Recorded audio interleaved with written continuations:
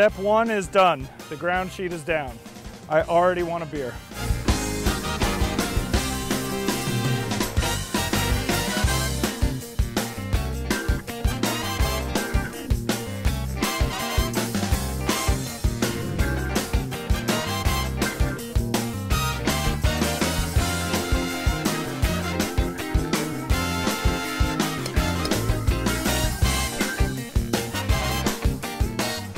The whole experience, to unpacking it to setting it up, took a little over an hour, although that probably says as much about me as it does about the tent. You could do yoga in this, that's what they say. Two grown men, that's how they should measure tent size.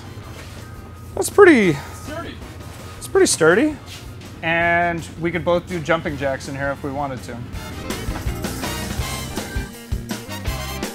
But what's missing is a cooler, because after that experience, I think we could both use a cold drink right now.